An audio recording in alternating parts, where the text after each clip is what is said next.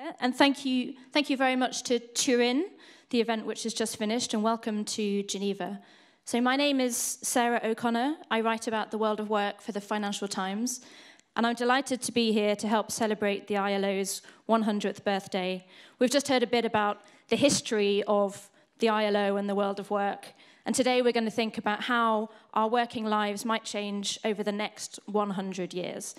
So we're going to begin. We're very lucky to have Professor Richard Baldwin from this very institute, who's going to come and give us a brief talk just to kind of set the scene and get our minds thinking. After that, I will introduce the panel. So, Richard.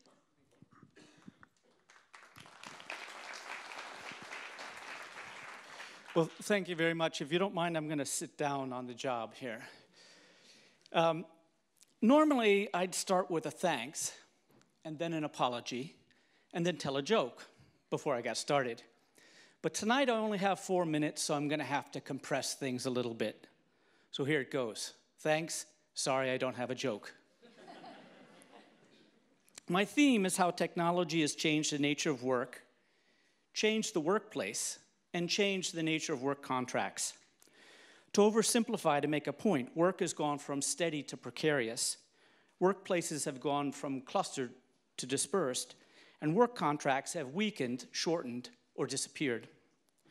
To understand these trends, start with why the old school organization of work made sense. The first key point turns on the slow pace of change back then, 50s, 60s, and 70s, for example. Services and products changed less rapidly, and this meant that cost optimization was critical to profitability. This led to vertical organization silos focused on making processes and the people involved in them more efficient.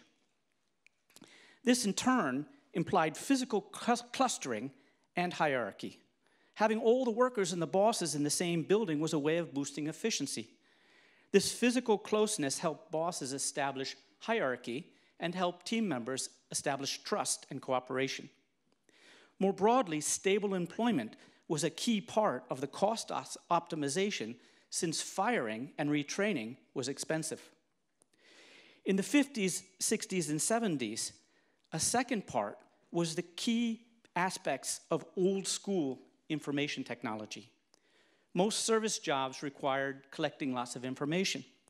And back then, information was on paper, and paper was stored in folders in filing cabinets or in books on bookshelves. Pulling the information together actually meant physically looking through paper, which meant for efficiency, you wanted everybody near the paper. Moreover, talking to other people was a way of pulling together information, so it was important to have all the people sitting together. Most coordination was done by letter, so companies would have floors of typists.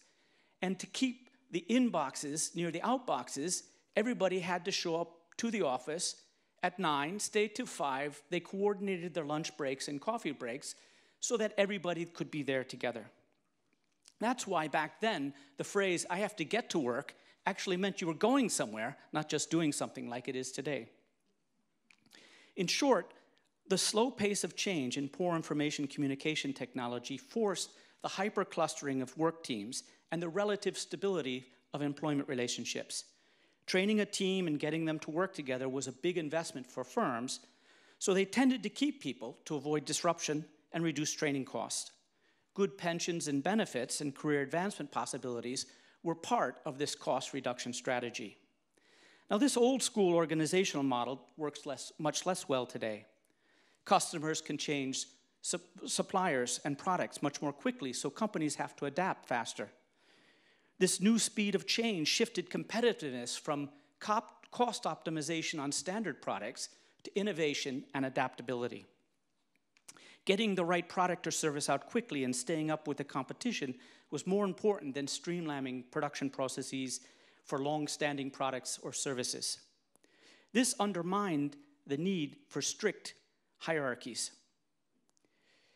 The old static hierarchies, fixed desks, fixed contracts, and routine processes were replaced by agile structures, project-oriented corporate structures, and flatter management with cross-department teams. Today's companies need to be more flexible and adapt more rapidly. Remote workers on flexible contracts are a big part of that. But it means that the jobs are more precarious. The contracts have shortened, weakened, or disappeared, and workplaces have dematerialized. The second key change was the development of an amazing information and communication technology. Nowadays, information is available to anyone, anywhere with a laptop and a secure connection to the web. There are no filing cabinets or bookcases, and in cyberspace, everybody's inbox is close to everybody's outbox. The buzzword that the consulting firm Accenture has developed to describe this new world is the liquid workforce. Now, much of this liquid workforce has been domestic, but there's lots of liquid labor abroad willing to work for much less than European and American workers. And this brings me to my new book. Did I mention my book yet? No?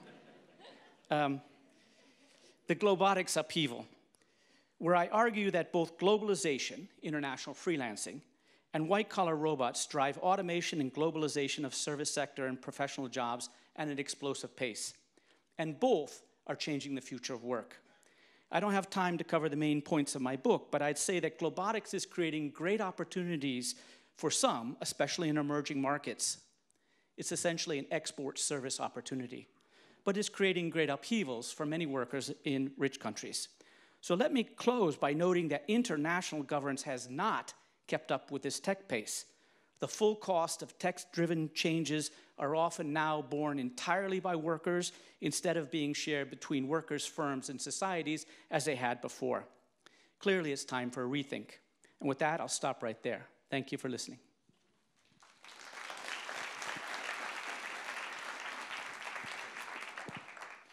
Thank you very much, Richard. What a lucid and thought-provoking way to start our event. So please could you welcome the panel to the stage. As they come up, I'm just going to tell you very quickly who they are.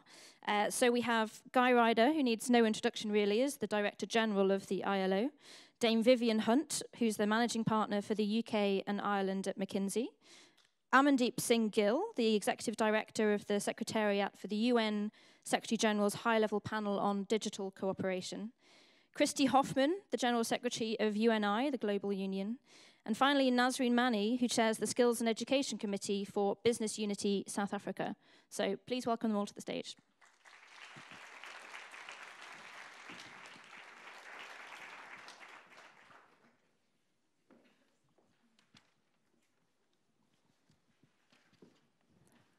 So we heard some pretty stark analysis of the way the world of work is changing there from Professor Richard Baldwin: dematerializing workplaces, precarious jobs, a liquid workforce. What I would love to do to begin with is just to find out from all of you, I mean, you come from very different perspectives, different countries. What are the key trends that you are seeing that are shaping the changes in the world of work, and what sort of responses are you noticing are already bubbling up? And maybe we could begin with Guy. Well, thanks very much. Great to see everybody here, and great to follow on. Well, almost great, because one can suffer by comparison. Great to speak after Professor Baldwin's introduction. In the work that the ILO's been doing on its centenary on the future of work, to answer your direct question, 4 drivers of change. One, obviously, technology, although we are constantly warning, and Professor Baldwin might need a warning on this one, not to fall into the trap of technological determinism. Technology is a big player in all of this, but is not necessarily the decisive or unalterable factor in the evolution of the future of work. We point as well to demographics, and of course we have very divergent demographics taking place in different parts of the world. As Europeans, we tend to think about the issues of aging. Go to sub-Saharan Africa or Southern Asia, you get a different perspective on that. The other one is climate change. If we're taking seriously, and we're all going to the climate summit in New York in September, the fact that climate change is going to require a major rejigging of productive processes around the world, that has to be factored into the way the future of work is organized. And finally, for somebody of my age who's been sort of knocking around the world of work for the last 30 years, we've always sort of operated on the assumption of ever deepening, accelerating globalization as a way we're going to organize the world of work.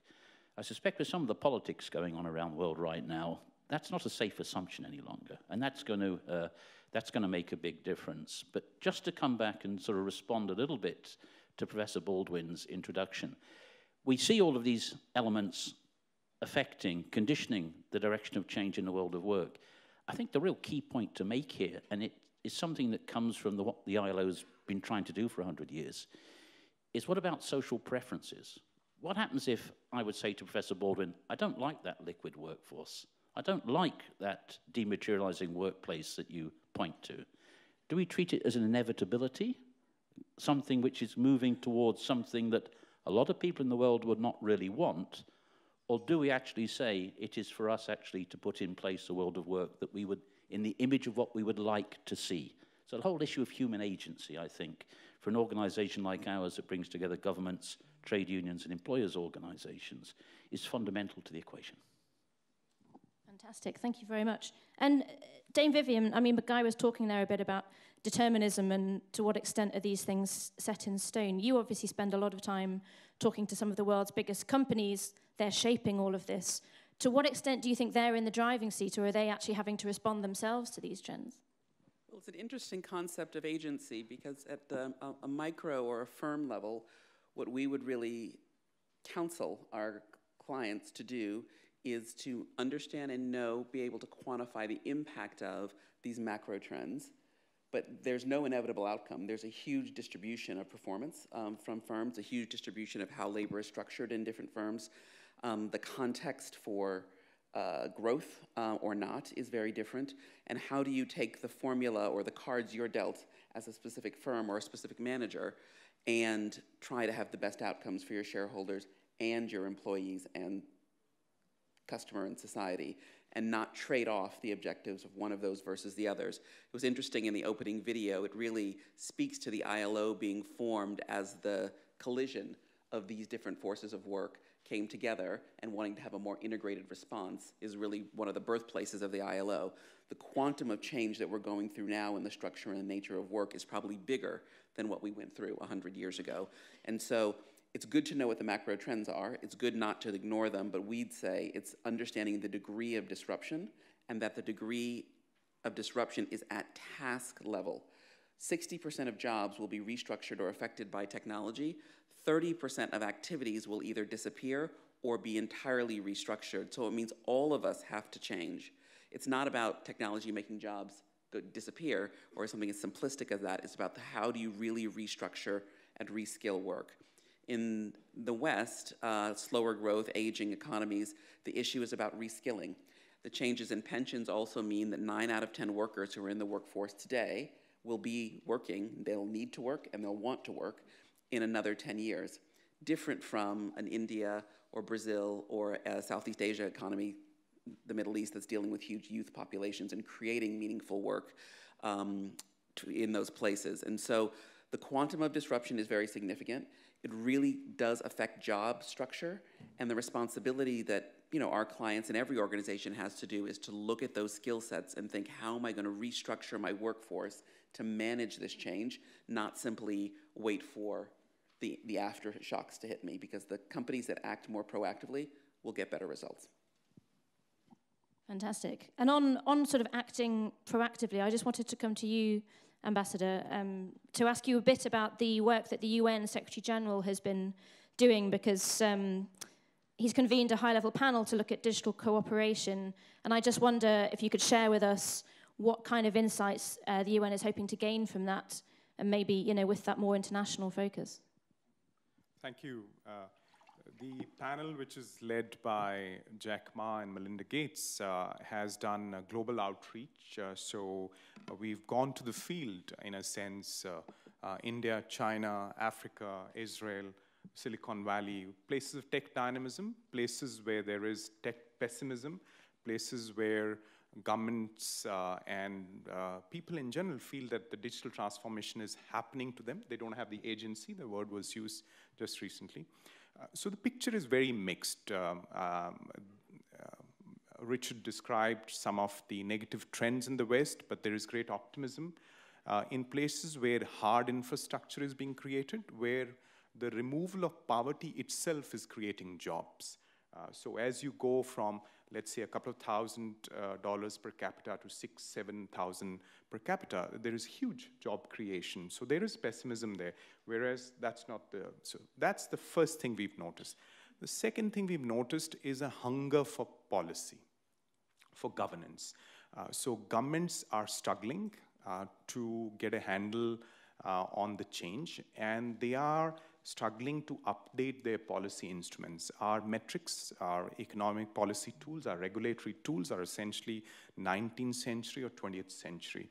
Whereas if you look at the economy today, there is no ring-fenced digital economy. The entire economy is digitalizing. So the governments are struggling to come up with answers, and you would be surprised to read, for example, the new US policy on artificial intelligence. It's industrial policy, something that the US won't touch with a barge pole. So that's the second thing that we've noticed. The third thing is, in order to make an impact, the world very quickly needs to learn to work together in different ways, across subject silos, across borders. And frankly, the situation today is not good for working together. There is lack of trust, and tech itself is playing a role in undermining some of the trust. There is an economic, political, almost military competition around AI.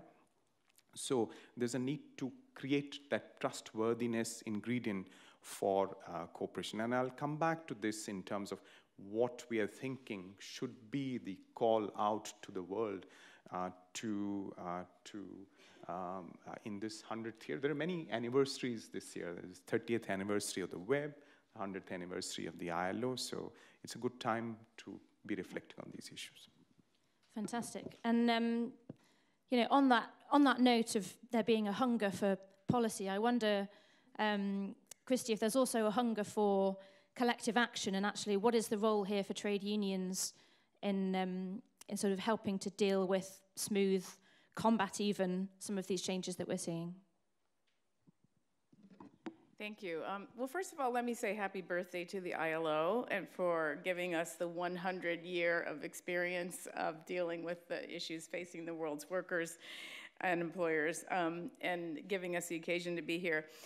For UNI, my organization represents workers across 11 sectors in the services economy. And for us, it's not the future world of work, it's the new world of work, because this is not something that's going to happen 10 years from now. It's a gradual process, which has already begun. In the world of work in general, we're looking at flat wages, growing wealth and income inequality across the world and within countries, increasingly attacks on collective bargaining, a diminishing role for collective bargaining, attached to growing monopoly power across some of the key industries. So that, as a backdrop, is somewhat negative. But our perspective is we want to harness the power of new technology so that we can reverse these trends and have a fair share for workers in progress going forward. We do not believe that the precarious, temporary contract, self-employed workers, that trend is driven by technology. It's accelerated, yes, it's made possible in some cases, but it's not an outcome that's foreseen, that's automatic, and that we do think it's a social choice, a choice around regulation.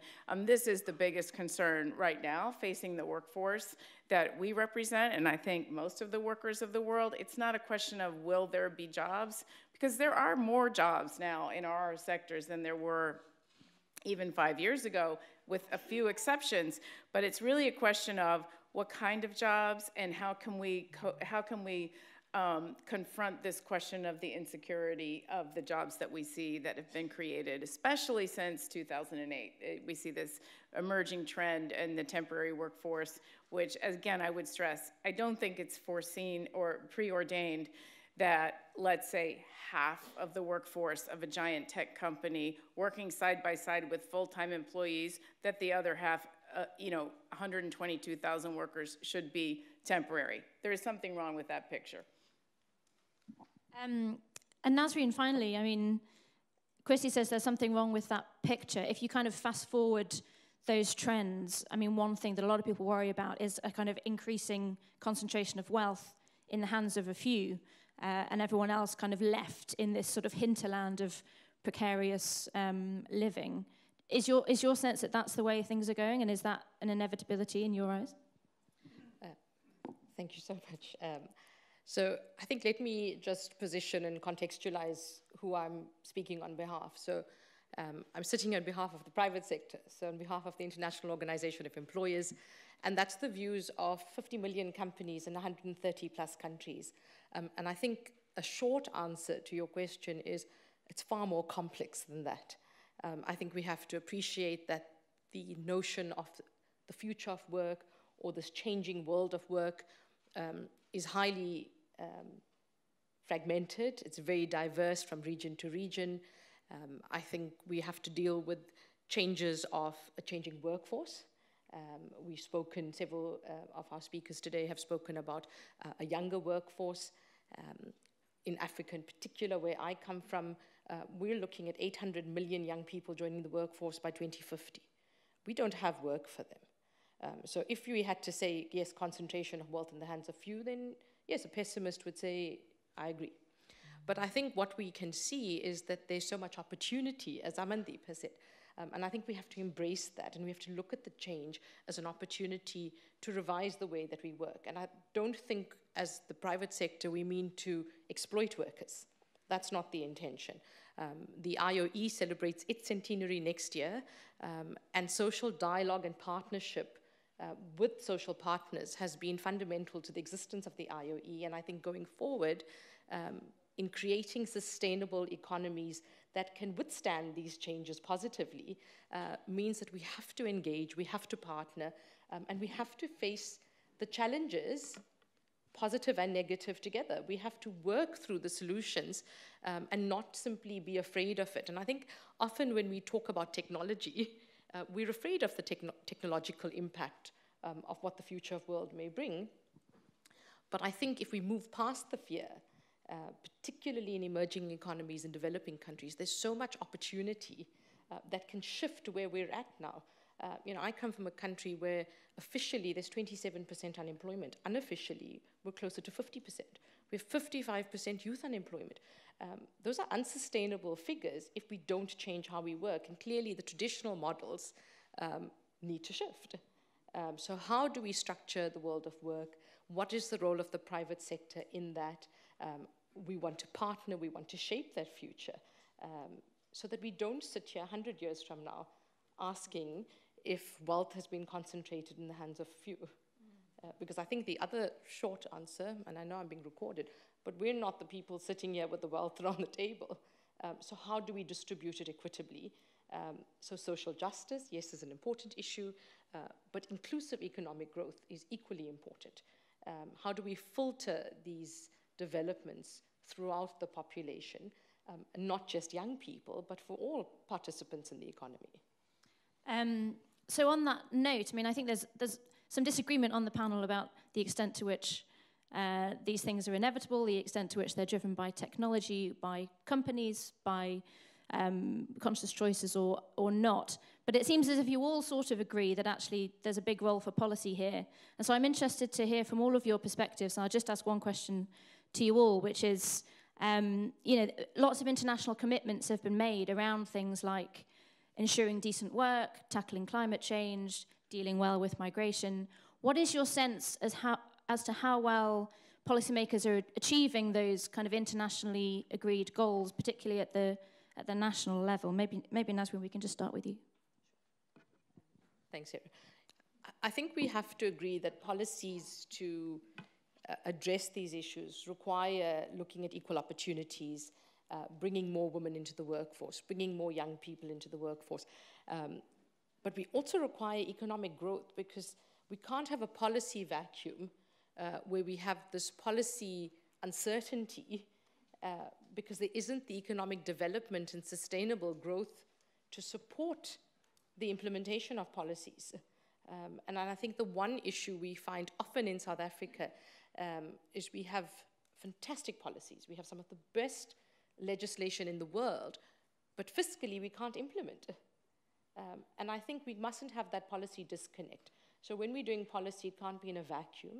Yes, policy is idealistic, I understand that, but we also have to be realistic about the kind of world that we live in and how can we shape incremental change.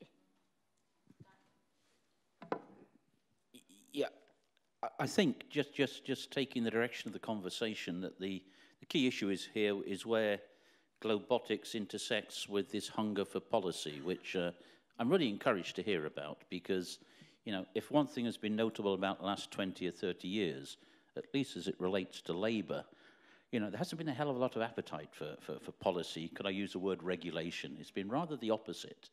So I think how we get this intersection is going to be really very interesting, and I think that's really where human agency and the underlying currents of change are going to come into interaction in a very interesting way. One thing I think that I would say is that I think we have, and this conversation I think is illustrative of it, we really do have to elevate world of work issues above the status of a residual in policy making, which I think it's tended to occupy. Once you get the financial piece right, once you get trade policy right, once you get innovation and technology policy right, let's have a look at what that means for the world of work and for labor markets. And I think there needs to be a reordering or a synthesizing of issues in a slightly different way.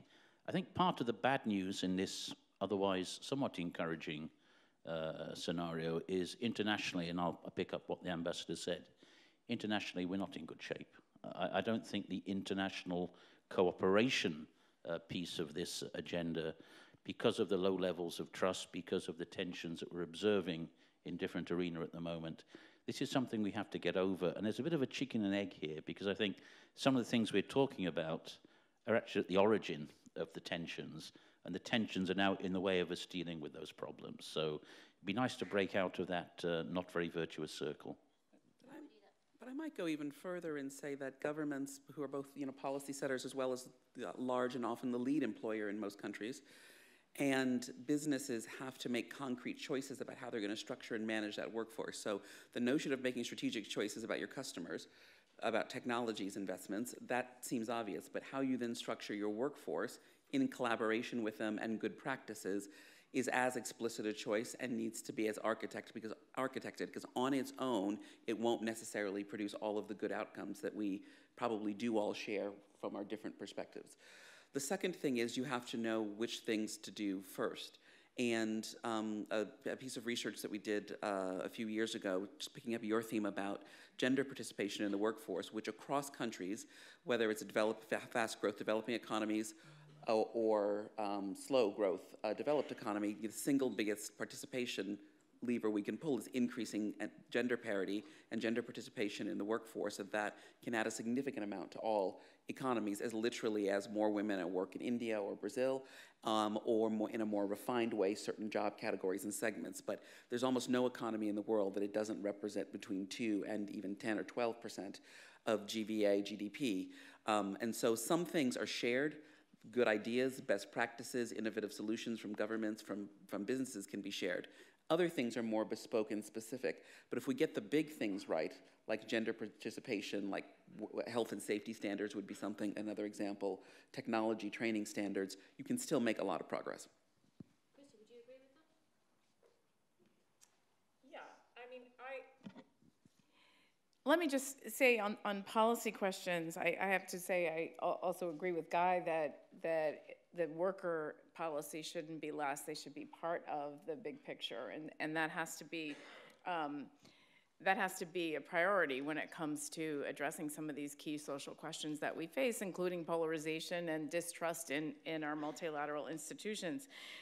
The ILO Commission on the World of Work just issued its report called Work for a Brighter Future, and I think that report contains some really key policy recommendations, but the one that I would mention here is the importance of social dialogue and collective bargaining at the heart of addressing a whole range of problems and a whole range of issues and structuring work. And that comes back to your point of if the work is structured and there's collaboration. I think when you look at inequality, when you look at so many of the issues that day to day right now the workers are confronting, enabled by new technology, for example, you know, a 12 hours of work per week for a worker in retail, which That would not have happened 10 years ago.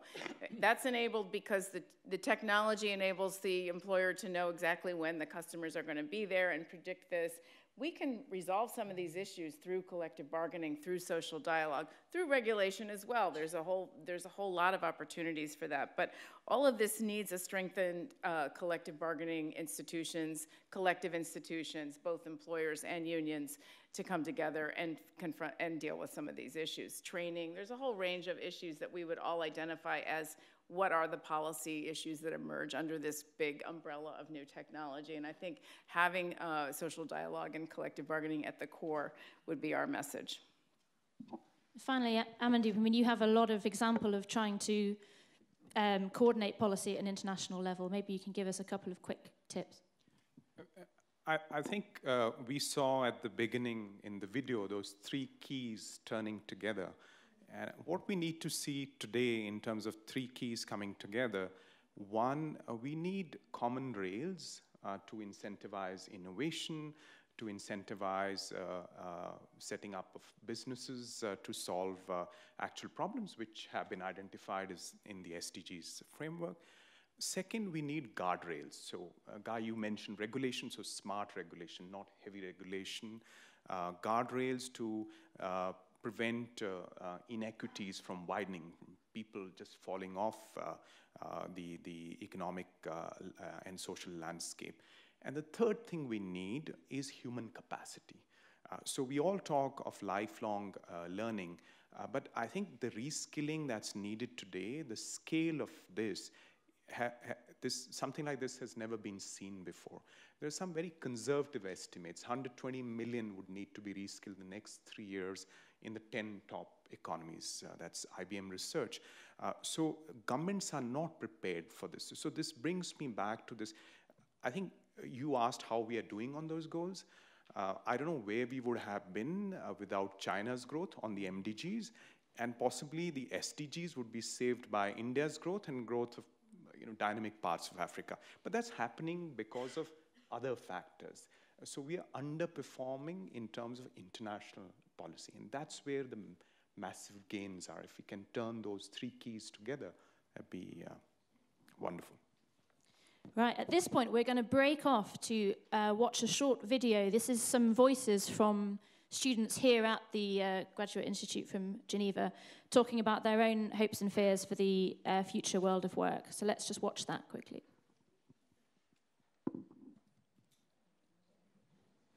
Hi, my name is Adil Nyambasha and I'm from Zimbabwe. My hope for the future of work is that work in general be more accessible to people who come from less privileged economic backgrounds. And I think they're just as qualified, as eager candidates in the developing world. And I think if there can be ways to attract those industries so that they also come to sub-Saharan Africa, that would be great. Baraka Godley, and I'm from Edinburgh, Scotland. I have a lot of friends who have graduated from wonderful universities with great qualifications and are finding it really hard to find jobs that are really interesting and suit their qualifications and their experiences. My name is Ding Feng and I am from China. My hopes for the future of the work is that people are able to work at homes, at anywhere they would want. Mi nombre es Mariana Rosales y vengo de Costa Rica. El problema es que no nos está alcanzando con la capacitación académica que recibimos en las universidades. La mayoría de mis excompañeros de secundaria, luego de haber estudiado por años en una universidad, lamentablemente no encuentran un trabajo que les permita realizarse adecuadamente. My name is Karun Gopinath and I'm from India. The effort and the progress that we've made to overcome the technological gap and the communication gap, I think making the world a smaller place allows me, an Indian, to come all the way to Switzerland, seek work, or it could be anybody else going the other way around. I'm Catherine McDonald and I'm from Canada. My key recommendation would be to increase skills-based training because with the different climate changes and also with demographic shifts and the fourth industrial revolution, there are a lot of skills that young people are lacking within traditional education.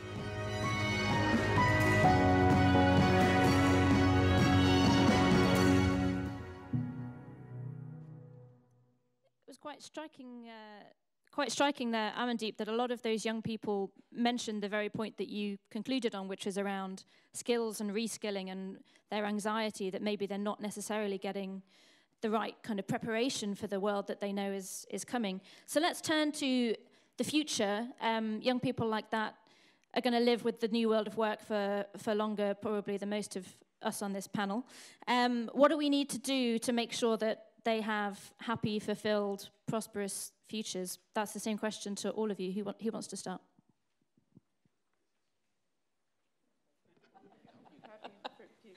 Well, it's interesting, Sarah, that the students highlighted skills, and I think something that goes unnoticed often is it's not just the hard technical skills. When we talk about soft skills, and I dislike that terminology, because actually they're core fundamental skills to make the world of work more applicable, more relevant, and I think that's something that we have to focus on, and we have several strategies at the moment back across different parts of Africa looking at work readiness training. So what are those core skills that will make people, equip young people to function in the workplace, whether it's communication skills, whether it's technological skills, again, coming down to mobile communication, different forms of technology, engaging on how to budget. So if you've never worked or if you have multi-generational unemployment in a home, how do you manage an income suddenly when you're probably the sole income generator in the household? And those are factors that are very important in developing countries, and perhaps the developed world takes for granted. But they're important skills to make the future easier to manage and to navigate. I think also what we're seeing is the need for that social dialogue, that policy shift. And I think when we talk about the world of work, we need to have more voices of young people. I think we often, it was good to hear them, and I know yesterday when DG was at the United Nations, you heard the voice of the youth. And I think we need to make sure that when we're designing and developing policy, that they front and center in shaping that policy, because it's the future they're going to live. And how do we shift that? And I think, again, it's looking at new industries, and as the private sectors, the IOE, we're looking at new areas to focus on, non-traditional sectors, but also how to revive our traditional sectors, how to regenerate manufacturing, mining, taking into account those environmental challenges that come with many of those sectors. But I think an interesting question that we need to pose is, do we challenge developing countries and punish them because they've been slow to take up the pace of development, but we put emissions targets on developing countries, we put lots of barriers sometimes to entry, and how do we navigate that? Because what is the cost for development when you're playing catch up, as much of Africa is, for example, or Asia? And those are difficult questions to answer, but those are the hard conversations that we need to also have. We can't skirt those. And I come back to, the report from the Global Commission on the Future of Work is encouraging. It has a range of solutions, but I think we also need to understand what is feasible and what is not. Who's going to fund it? Something that we find lacking to some degree is the recognition of the private sector in shaping this future of work. And how is the private sector brought on board as the partner to governments, to trade unions, to ensure that the interests of government and workers and employers are protected, but also developed so that we can adapt to this changing world of work. Amandeep looks like he's keen to jump in. Yes, so, as they say in French, ça tombe bien, because I have to go across the lake to speak to a bunch of students from the international school about AI and education in the age of AI. I think there's a lot of gloom and doom about how robots and algorithms are going to take jobs away, but I think the fundamental nature of these technologies is cross-domain, artisanal. So you need to come together with different skill sets to to construct the solutions and make those businesses work and gain the trust of consumers. So I think there's a huge opportunity out there, but we'll have to rejig our education systems. The cells and bells system is not going to work for the age of AI. And we will have to make learning accessible more broadly, portable, so that you don't end with degrees and diplomas, which, by the way, should in any case have a sale-by date, expiry date on them. So students should end with clarity about future learning pathways, not with a degree or diploma. So that's the kind of liquidity in the workforce that we should be aspiring for. And there are good examples from around the world that are currently, we need to mainstream them and have the international cooperation discussions around them. And all the questions that the audience might have for me, please direct them to Richard, because he's going to take my place shortly. Thank you so much for your contributions. The ambassador describes a very intricative approach, but that is what is required, because, you know, in the voices from the video, I heard one was we want opportunity. And I think a lot of young people and a lot of employers are agnostic to where that opportunity comes from. It's a global opportunity. You've got to be able to access it. You want to be able to have mobility, but you also want to know that that's creating good, high-quality jobs, not just an efficiency market or exploiting labor and technologies in the wrong way.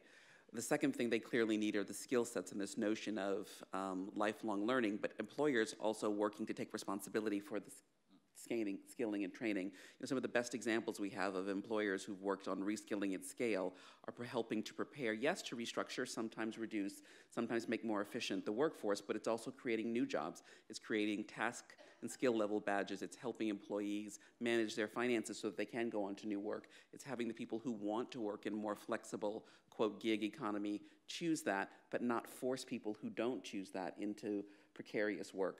And that requires a much more integrative approach that often is more productive in a shareholder creation, shareholder and investor frame as well. So the things don't have to be in conflict, but it requires a more integrated approach in thinking the things through.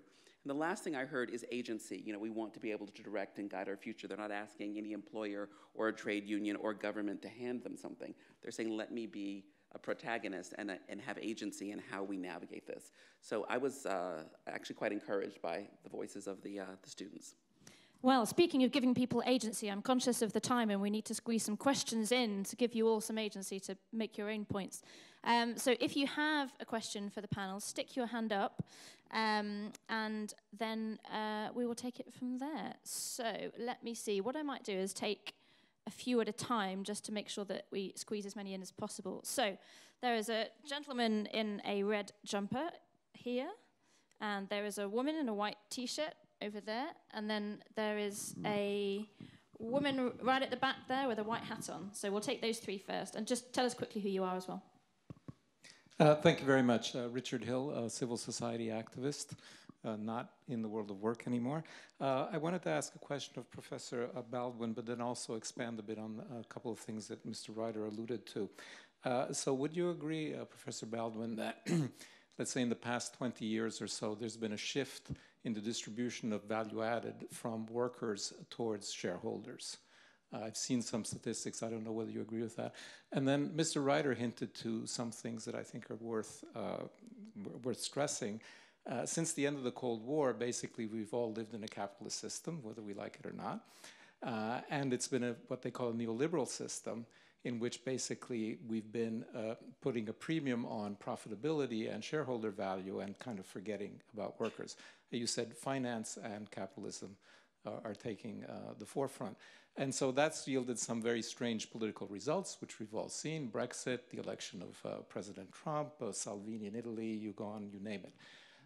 And what I wanted to say, I don't know how many people in this room are aware of it, but there are currently plans underfoot, and Uniglobal is well aware of them, to use the World Trade Organization to make some agreements regarding what they call e-commerce, which in reality will simply have the effect of continuing this system of shifting value to a few people in Silicon Valley and maybe in China.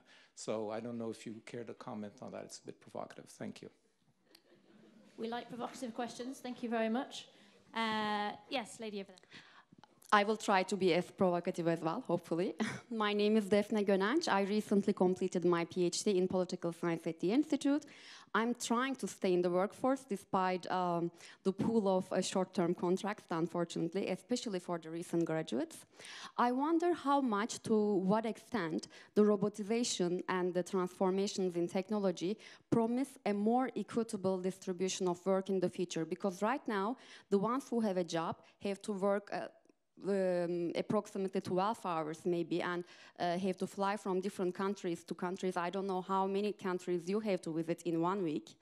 And the ones who are unemployed are constantly looking for jobs. So does the future promise us a more equitable share of work? Thank you. That is a great question. Thank you very much. And then finally, yes, the woman at the back.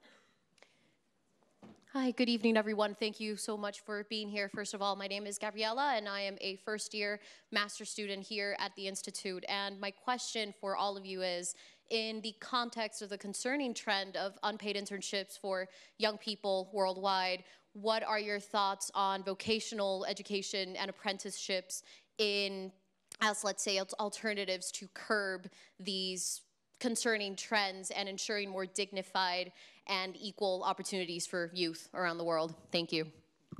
Thank you. I like the knowing chuckle from the audience there about unpaid internships. Quite right. Brilliant. Okay, so we've got a question about the shift of value from labour to shareholders. A question about the distribution of work, very interesting. And also, what about vocational education? Is that a more dignified future for young people? Who wants to chip in? Richard, maybe you want to start. Oh, sorry. No, Christy, you start. So let me do the labor share first. It's undeniable that the labor share of income as a share of GDP is falling. That's absolutely clear. It's been going on for a while. But I would characterize it more as a shift of value creation from capital to knowledge. And the concentration of knowledge in people's heads and in companies is what's changed in extreme ways. So I think there's been a shift away from labor in many ways, but not all labor. People have lots of knowledge in their heads are actually making way more than they were before. So I'll just leave it at that. I was going to respond to the woman who's a PhD student who made a question about equitable distribution. But first on labor share, I do have to say it is a shift away from workers in general, a big shift, and it's happening, for a long time. So I don't think we can ignore that trend, and there's got to be a range of policy measures that change that. But one of which is having a worker voice and an increased worker voice to balance the power. But on this question of short-term contracts and a more equitable distribution, this is a key issue that I see facing young people entering the job market, is how do you break into a secure, open-ended contract, full-time job, or at least a job that has enough hours to live on. And I think that's where we really do need to look at some policy questions. Because our structure now, our benefits, whether it's paid time off or in many countries, insurance benefits, pension benefits are all linked to full-time employment and long-term employment. And we really have to shift that so that workers who are not in that employment relationship have a right to social protection, have a right to a living wage, have a right even to bargain where many don't have it now. And that's something that emerged out of the Future World of Work, the Commission report called the Universal Labor Guarantee. But I think that's very important. I think there's also ways to regulate the number of short-term contracts or temporary agency contracts that a lot of governments have experimented with. But this question, I think, is really central. Whether we can decrease the hours for some of those who are working 60 or more, which is the case. All the studies show that there's a huge cluster of population that's working too many hours and a huge number are working too few. And how we regulate that and equalize that, that's a big challenge. But I agree that many would wish to have fewer hours and many absolutely need more hours. And so I think that's a central challenge for young workers. Can I just chip in very much on the same lines? I mean, you can characterize this shift in this decrease in labour share of national income as you would wish, but it is clearly reflective of a shift of income from from labor to capital, compounded by a shift of income within the labor sector, higher returns to skilled, high-knowledge labor, and a real stagnation, if not reduction, at the lower end of the labor market. On working time, I just agree very much with what Christy said. We've got some real issues around working time. One of the students was saying, it'd be great to be able to work anywhere, anytime. It may be, it's not so great to be required to work at any place, at any time. Very much a two-sided coin. Both of these things reflect the duality in labor markets and the risks of further polarization of labor markets, which I think goes hand in hand with this liquidity of the labor force. And I just want to pick up on the internship story. We have an internship program at the ILO. We pay all of our internees. We would not run an unpaid internship course. One, it's always a good way to get a round of applause for the young audience. One, because it would be abusive, and it would be abusive. But secondly, I'm even more moved by this consideration. It is one of the worst obstacles to social mobility that you can imagine in a labor market. If you make an unpaid internship a critical gateway to progression in working life, you're acting like the admission policies of an 18th century British university. You know, the sons and daughters of aristocrats get on in the world. The rest of us just can't afford to even get on the train. We certainly share that view, both as McKinsey as well as our council with respect to the internships. We hire lots and lots of young people, and all of them are hopefully into well-structured, skill-based jobs that are paid. I mean, it's as simple as that. The notion of work experience, et cetera, those you can, just like for more flexible jobs, but you have to have structured, skills-based, well-thought-through, well-managed programs, and not simply long, flat in terms of the skill, low in terms of the management, unclear in terms of the next steps and progressions. So high-quality internships can be a wonderful vehicle, but they have to be well-structured, they have to be progressive, they have to be skills-based, they have to be helpful to the employer and company, they have to be helpful to the young person.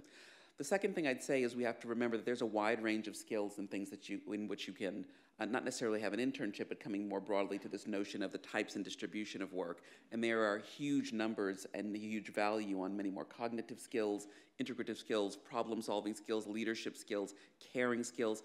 There's a lot of opportunity and growth in the world of work, and you have to not define your skill set even by your degree. That's just an aspect that you particularly learned. It might not be what you're good at. We have a program called Project Generation that we launch in collaboration with employers and other funders, and it really is working with people who are really not in employment or education, and young people around the world. We're in 10 countries now, working with and have placed over 25,000 young people in jobs. It's an organization launched by McKinsey called Generation, but separate from our firm. And we really focus on the training and skills, often social skills, readiness for work, confidence skills that you need. We've got a lot of people who can do all sorts of different jobs if they've got the skills and confidence and training. So working on the parts of the economy, not always with the high-tech AI-trained 5-degreed people who are still struggling with internships, but also with the people who are locked out of the workforce and really need employers to work with them for creative ways to get them the skills and get them onto the employment ladder. Thanks, Sarah. I think we all agree on the panel that unpaid internships are exploitation, and I think there's very good practice. The Global Apprenticeship Network is an example. Within Africa, we have Harambee of how to create these school to work, and by school I mean post-school as well, transitions, but in a meaningful and structured way, as Vivian says. But I think importantly, the Commission's report talks about human-centered, and I think what we must ensure is human-enabling approaches to the future of work. And I think TVET, technical and vocational training, comes squarely in that. And how do we, as the private sector, as governments, as trade unions, raise the profile and credibility of TVET training, of technical skills development, that it's not inferior to a university degree. In fact, you probably have a better chance of finding sustainable work with technical and vocational education. So I think it's very important that we start to position that. And here again, we need young people to help us build that knowledge and understanding around the value of TVET education. Fantastic. And on that note, I'm afraid our time is ticking very short, so I'm going to hand over to Guy Ryder to wrap up with some final thoughts. Well, thanks very much indeed. I don't know if I can finish with thanks and a joke and whatever the other third bit was, Professor Baldwin, probably not. Just to say thank you to everybody, the panelists, but everybody in the room for this occasion. You'll allow me a certain ILO-centric last word in this panel. It is today, you know, literally to the day, the 100th anniversary since in that peace treaty at Versailles, the international community decided to set up an organization to look at conditions of work as a basis for promoting social justice and peace in the world. It's quite a big day, and we're all sort of thinking about that at the ILO. But it's very, very good that we don't spend the day ruminating, a few of us older people ruminating about the wonders of the past, but try to look forward to the same challenges rewritten 100 years later. And I think this conversation, I hope there'll be many other occasions when we can have this type of conversation, touch on what are, I think, some of the most pressing policy issues of our time.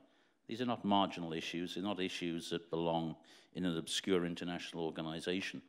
I think that these are the issues which matter, I hope, to the young people in the audience and to the cohesion of our societies as well. We're not playing for small stakes here, and I think the politics of our time demonstrate that the sorts of things we've been talking about are going to be determinate for the direction of movement of our societies for the foreseeable future. So if this sort of 100th anniversary of the ILO can help to stimulate this type of debate, to focus the extraordinary thinkers that we have in the room today, and more importantly, stimulate the right sorts of action to move the world on the trajectory for the future of work, which is not imposed upon us, which is not waiting to happen to us, but we're willing and able to create, then I think we've done something quite important. So thanks to everybody for this event.